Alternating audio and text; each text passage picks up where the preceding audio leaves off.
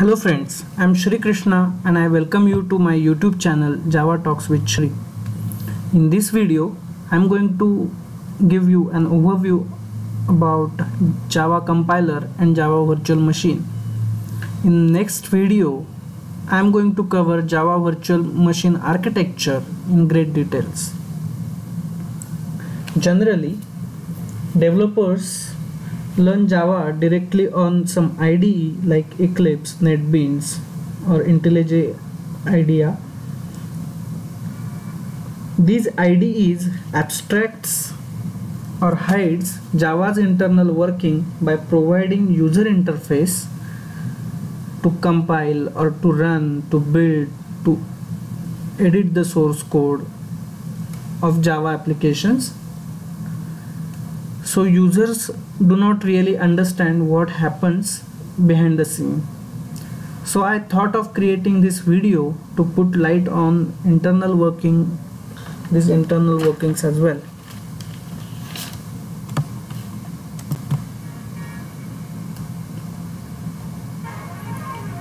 So in order to understand advantages of using Java, let's take a look at lower level programming languages and some limitations of it. In this case, I am giving example of C++ programming language. The C++ compiler reads the source code and converts it to object code or machine code after successful compilation. This machine code is tightly coupled with your operating system and hardware on which it has run. So what happens is code which is intended for Windows will not run on Linux or any other operating system with other hardware. So it is an overhead to C++ programmer to provide different OS compatibility to your program. They need to write different source codes in order to provide this compatibility. Another issue with C++ or any other lower level language is they need to handle memory management concerns by themselves by allocating and deallocating memory. So that increases probability of memory leaks, and thus it results into low performance of your application. So there was need so that you write source code once and you should be able to run on different operating systems without changing without changes in source code, and you need not do memory management yourself. These were the basic needs behind creation of Java. I'm going to give you compiler overview. So let me just state that compiler resides in JDK and it is not part of JVM. There is a misunderstanding that compiler is a part of JVM, but it is not the case. Just to show you, I'll quickly go to my Java home path where my Java is installed. I'm going to bin directory and you can find javac.exe. This is my compiler. So your Java compiler behaves differently than your C++ compiler. It reads your Java source code files and it converts into bytecode, which is an intermediary code. It is not a machine code or object code. That is a big difference. This bytecode or pseudocode is nothing but instruction set for your JVM. That is the next module. Your JVM understands this bytecode, which are nothing but class files, and it executes as per the it has an execution engine which identifies which is current operating system it is running the code upon, and it runtimes at the runtime it converts into machine level code. So what is responsibility of compiler? Its primary responsibility is to check syntax and check type. What does it mean? Syntax is nothing but how source code is written. Is it grammatically correct? For example, every statement should end with semicolon is a syntax, and if you're missing that semicolon, your compiler, the source code will not get compiled and it will say that semicolon is missing. Similarly, type checking is nothing but you're assigning value of different type to variable or object of other type. For example, I'm saying integer I is equal to, in double quotes, Shri Krishna. So left hand side is integer, right hand side is string. It is a type error, so compiler will give that error and it won't create .class file for that particular class. Another thing about class file is your class. Let's say you have a class and there are different, in that you have a .java file and there are different classes in that particular Java file, then there will be one-to-one .class file associated with every single class declared in your source code. I'll shortly show you what do I mean by this, but just understand that your every class and interface defined in your .java file will have a .class file associated with it, and these .class files are nothing but bytecode which will act as input to your JVM. Let's look at Java virtual machine. It is said to be heart of Java because it reads these .class files and it decides at runtime what is the operating system, what is the hardware, underlying hardware, and it converts it to machine code and executes the code. So in that way it provides system independence, operating system independence, or a platform neutrality. Your JVM is part of JRE. It is Java runtime environment. It is not part of JDK. This is one important point you need to remember. As we know, .class files are instruction set to JVM, and according to the instructions it will use certain memory areas at runtime and it will manipulate those memory areas and do the execution of code. Another aspect of JVM is memory management. As I've said, there are memory areas in JVM which it uses, and there is a process called as garbage collection which happens. That is a background thread that works at certain period of time to collect the garbage, that is clean the memory. And so JVM gives this important feature to Java so that programmers now need not worry about memory leaks and all. We'll see some command line commands. This is an interesting topic to see, and these are the internals I was referring to. These are some of the commands to compile your Java source code file, to execute the Java source code file, and to, if you want to see how bytecode looks or .class file looks, you have a command which displays bytecode of a class file. So let's quickly move to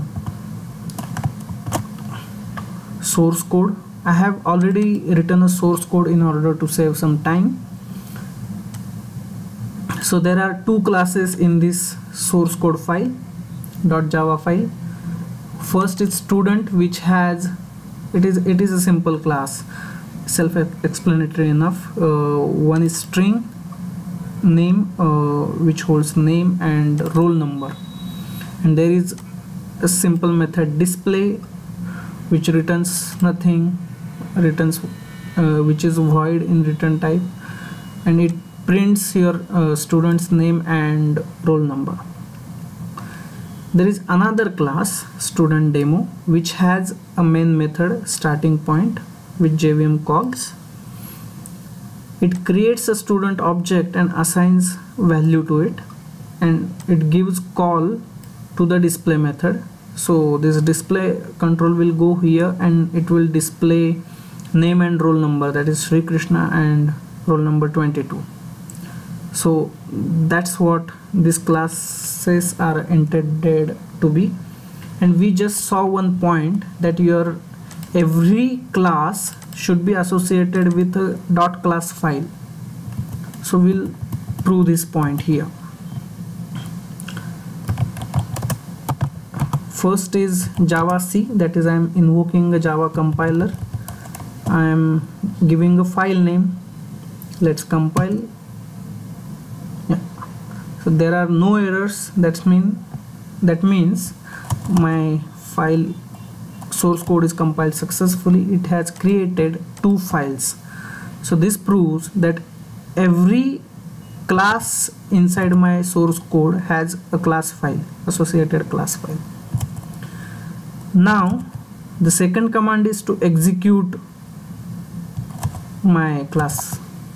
So as my main method is in student demo, I'm going to say Java student demo. I'm not going to give any extension to it. Yeah, so it has, if you remember, it has invoked this created object and invoked display method of it. Now this is an interesting command. If you want to really see how bytecode looks, that is instruction set to JVM, this is a command java p -c and class file name .class.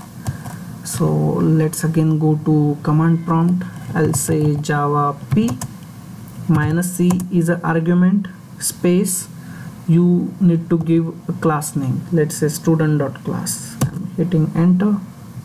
C, I'm maximizing the screen. This is something you need not worry about, but this is how the bytecode looks. It is instruction set. There is a opcode. It has a specific format. We'll discuss about this in next video tutorial. So these are the commands I was referring to initially. These are very important to understand and to know. Now we'll take an end-to-end program execution overview. Up till now what we have seen is this part. Java compiler compiles your source code file, your bytecode, that is JVM instruction set is created, those are .class files. Then your Java virtual machine comes into picture. So this part is belonging to JRE. This part, what it does is Java virtual machine loads all the class files, it interprets or just in time compiles it.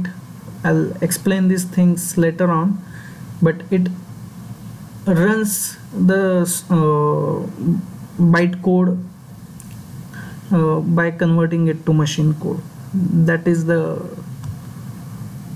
point here you want to understand. So this is end-to-end Java program execution overflow. Here I come with a very interesting point which we have already discussed a little in this. So what is JVM, what is JDK, and what is JRE? So if you see the folder structure, will understand it better. So